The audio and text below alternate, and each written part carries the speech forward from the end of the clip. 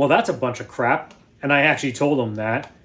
It'd be one thing if there was some sort of QC process. Before you go out and buy this guitar, you're going to want to watch this video. We're going to talk about a lot of things you might be concerned about. First, let me start off with what's happening, good people. A lot of people have been asking me when I've been doing some of my gear reviews if I could play something with humbuckers. So I started scouring the internet for budget-friendly guitars.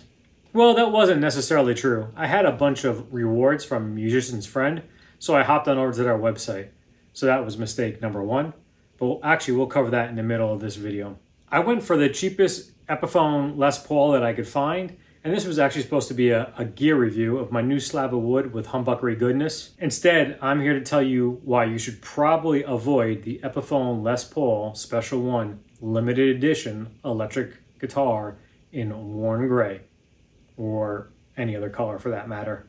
I'm gonna do a playthrough of this guitar at the end anyway, kind of like an outro, so you could hear what it sounds like, because we're most likely gonna keep this anyway completely stock, so that if we do like any future videos of like expensive guitar amps, we could do expensive guitar amp with a cheap ass guitar. First of all, the name appears to be inaccurate.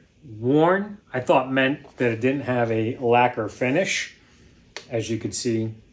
I'm not really a fan of relicking, but don't get me wrong, if you're into that, that's pretty cool. But I like to earn those battle scars. But that's another topic for another video. Back to the wornness, it really looks like my nephew took his Matchbox cars and just rolled over the back and front of it. There's a bunch of tiny little divots, dents, pits, potholes, whatever you want to call them, on top of and the back of the guitar itself. But the paint is evenly finished. So if those were scars that were from a belt or bouncing it off of things over years, the paint wouldn't be so uniformly neat. So I got to wondering why the guitar was made this way. And I remember that Epiphone had a line, they called it the Satin, I believe, series. And it was a bunch of guitars that looked like they were burst, like tobacco burst and cherry burst, but they also weren't finished. But they did look smoother in appearance. So I think, and this is just speculation, what happened is they had a whole bunch of sourced wood, and then they came across a whole bunch of slabs that were just imperfect. This wasn't a deal breaker, and we're gonna get to the concerns that prompted me to make this video. The dogs barking in the background sound like it might be Amazon dropping off my new humbucker loaded goodness. Stay tuned to see a future video on what that might be, but it's definitely not an Epiphone. Further inspection of the guitar, and I'll try to give you a close-up here.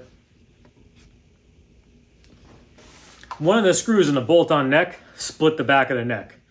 Now, this isn't something that's gonna happen right away, but over time, it's gonna be something that'll develop, and cracks, they never get smaller. Being unsatisfied, I initiated a return right away. And remember that part in the video where I said that it was my first mistake? So I hopped on over to their website. So that was mistake number one. And I was purchasing it through a musician's friend. And I know what you're saying. This guy's such a small YouTuber and he's already looking to burn a bridge with a major corporation. Well, I'm here to give you honest gear reviews and things to help you out.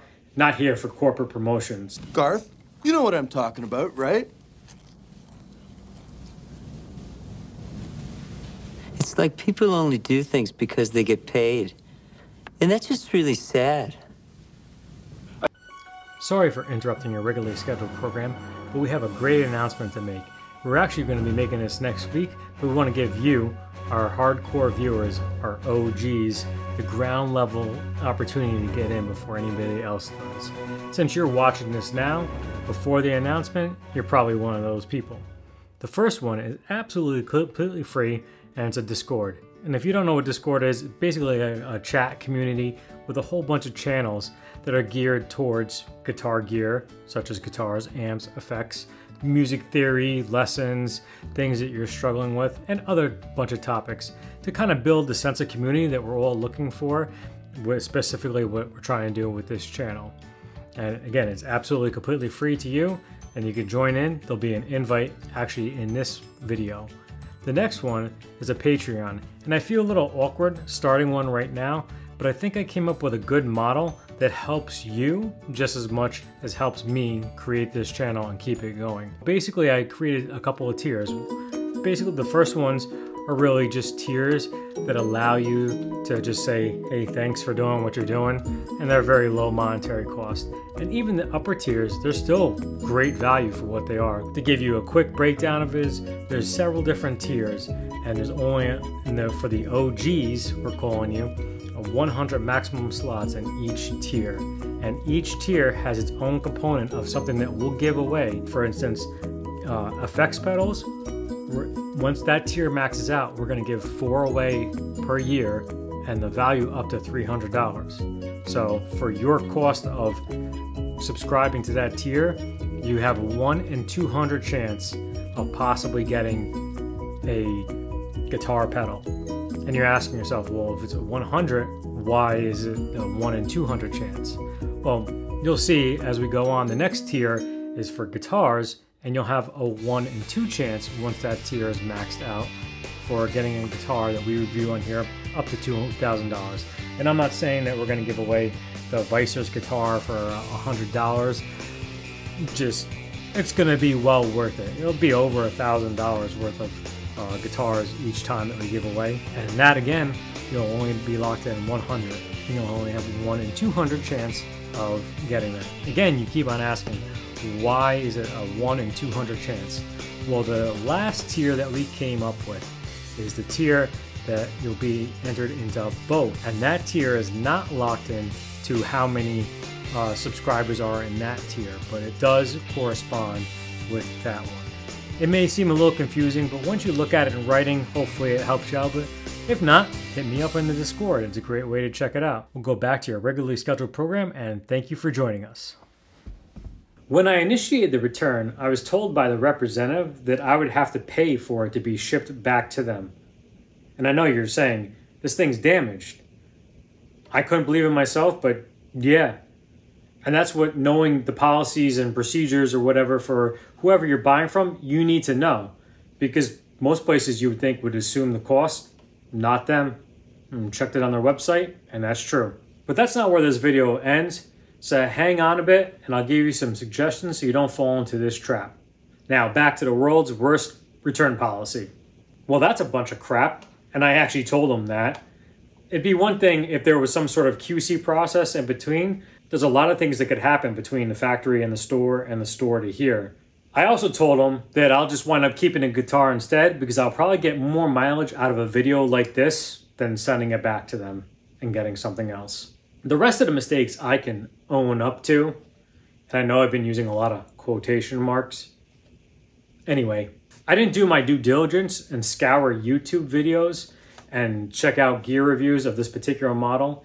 Even though most of them aren't too recent, there was one that even the tuning peg was broken and practically falling off. And if you bought that from a certain retailer, you'd be out on the shipping cost of sending it back.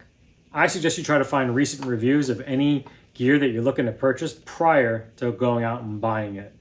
But just also check out the reviewer to make sure that they're not a yes man and that everything is always perfect and great. Because when you get something from somebody, sometimes it's cherry picked and it's in pristine condition. And I bought this right off the rack. And hey, let me know if there's any particular piece of gear that you're looking for and you can't find a review on it. Maybe I could do one in the future. Another one of my mistakes was that I didn't even look at any of the reviews. I was just fixated on the price. I had enough rewards to cover it. It only cost me like 12 bucks to have it shipped. So I said, why not? But had I looked at the gear reviews on this particular item, I would have noticed that there was a lot of faults. And I suggest not only just looking at that website that you're looking to purchase it from, but go to multiple ones because you'll get more information. Sometimes they may only have 5 reviews on one particular page, but there might be another seller that has 200. So you can get a better grasp on what you're actually looking at. Next, my intention was to buy the blue version of this, and obviously I clicked on the wrong link anyway. But when I was looking at the pictures, it looked pretty good. Scrolled through them, couldn't notice anything particular that any of the graininess or these pop marks or whatever you want to call them. But when you take the white one and look at it and zoom in, you could see it. You could see a little bit in the red. And if you really look at the black one too, you could see it too. So I also suggest that whenever you're looking at a particular model, if that same one has different pictures, zoom in, preferably on a computer, and make sure that there's no blemishes. Lastly, be aware of the fine print. Some charge restocking fees, so if you weren't impressed with it and you just wanted to send it back, you'd be charged a 10, 15, some of them even have 25% restocking fees.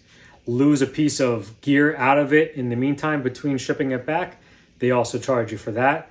And some of them have limited times, 30, 14, 7-day return policies. So if you're away and you have this thing shipped to your house and the clock already starts ticking once it's delivered. Thanks for watching this honest review. All opinions were my own and I was not paid to say anything. Actually, I paid for the guitar myself. If you enjoyed the content, hit that subscribe button. It lets YouTube know that I'm pretty cool. And I try to upload 2 videos a week for your viewing pleasure, so you won't be bombarded if you hit that notification bell. As always, you've been a fantastic audience, and stay tuned.